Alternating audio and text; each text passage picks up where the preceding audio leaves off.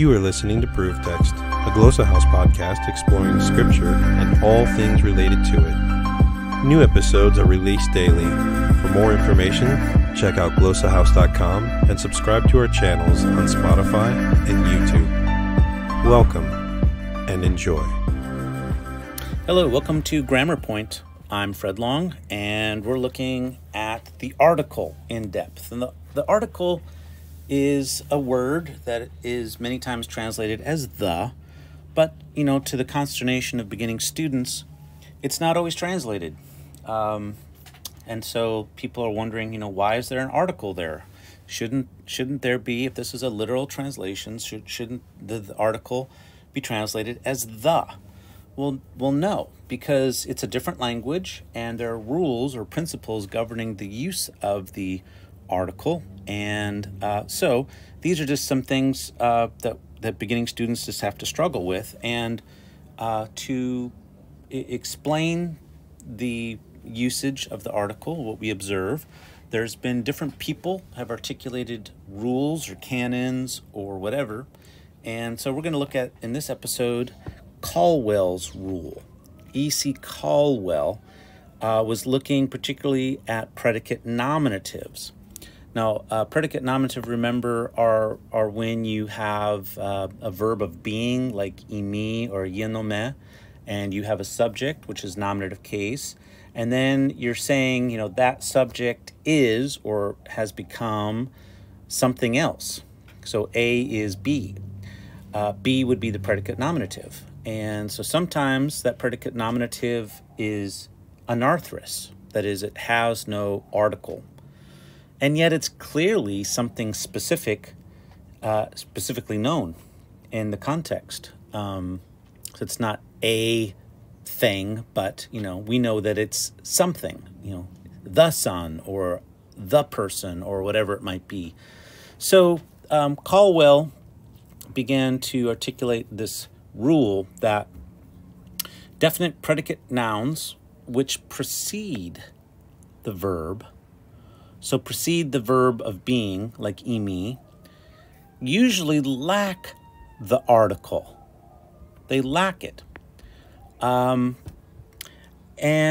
cannot be translated as an indefinite or qualitative noun solely because the absence of the article. If the context suggests that the predicate is definite, it should be translated as a definite noun. Okay, so this is the rule. And this is the situation. So what do we do with cases where the predicate nominative precedes the verb of being without the article? Should we translate that as a or the? Is that entity, that person, that predicate nominative definite or not?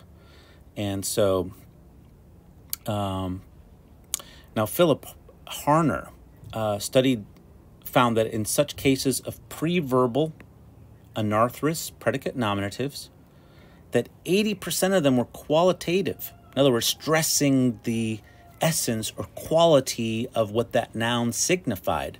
So in no way meaning like indefinite, something indefinite, unknown or indefinite, but rather stressing what that entity really is. So that's significant.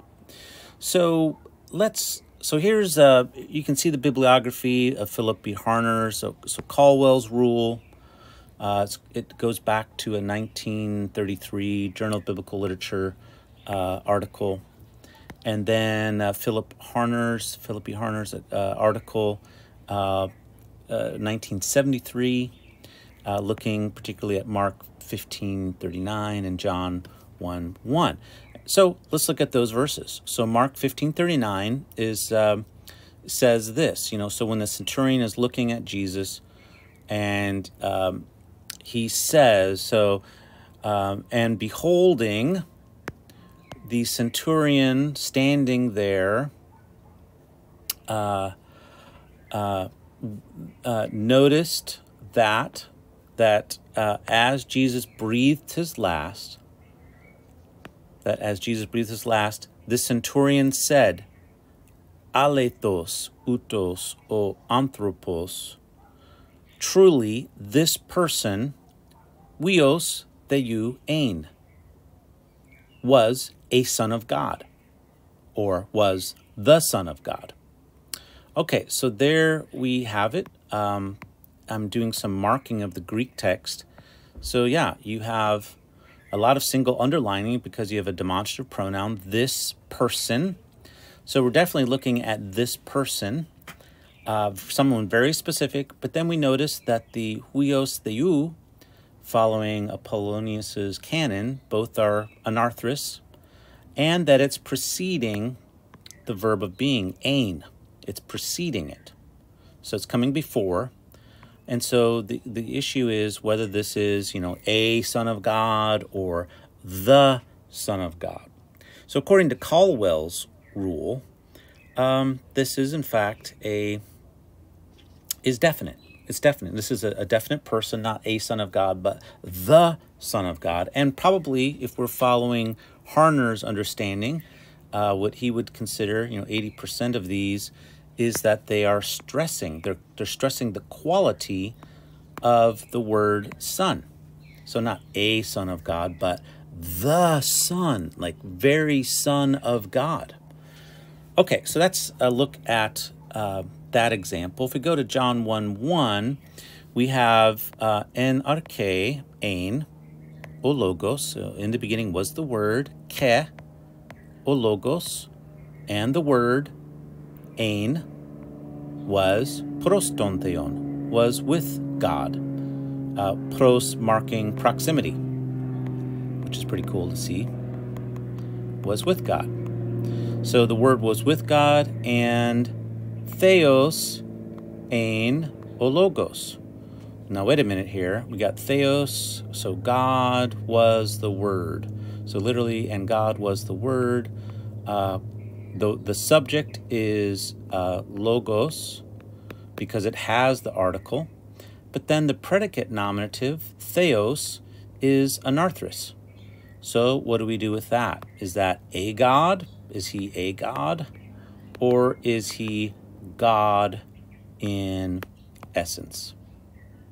Like God qualitatively, God in essence. And that's what we argue that it is. So the predicate nominative precedes the verb of being and is not indefinite. That's the biggest point here, is that theos is not indefinite, a God among other gods, but rather God in essence. Now, we could also look at John 1:14a, and we also see the principles at play here. We have, and the word ke o logos sarx egeneto. There we have the construction. So we have the subject, the logos is the subject, so o logos. Then we have the predicate nominative, sarx, and then we have the verb egeneto. So the word became a flesh. Is a flesh, is that really the point? Is that, a body? Or is the point flesh? And is that being stressed? The qualitative nature of flesh, so incarnate. And I would argue, indeed, he became flesh in essence, incarnate. So these are the rules. So when the predicate nominative precedes the verb of being, it's typically anarthrous, but that does not mean that it is indefinite. And that's Colwell's rule. And these are we looked at some examples of that. All right. Well, I hope you found this helpful. Keep listening for other episodes. We're going to end in the next episode or two by looking at Granville-Sharp's rule. And it's a long rule, so we'll look at that in maybe 2-3 episodes. All right. Take care. Interested in growing your ancient language skills but not sure where to start? Glossa House can help. From illustrated readers and short stories to lexicons and grammars, Glossa House offers a variety of resources for beginning, intermediate, and experienced ancient language learners. Head to glossahouse.com today. Glossa House, language resources for the global community.